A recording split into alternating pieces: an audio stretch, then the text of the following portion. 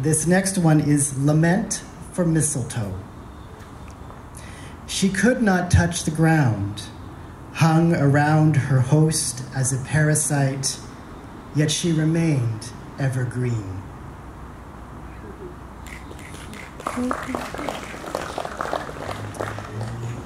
And this last one is Do Not Bring Me Flowers for Kvammen.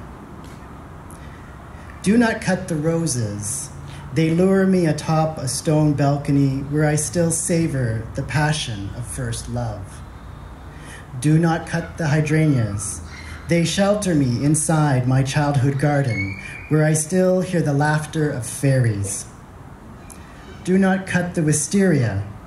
They guide me towards grandfather's country home where I still witness the miracle of seaside sunrise. Do not cut the forsythia. They root me here across a deep ocean where I still smell the sweetness of honey.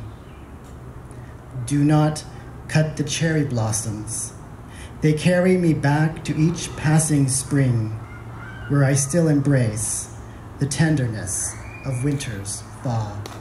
Thank you.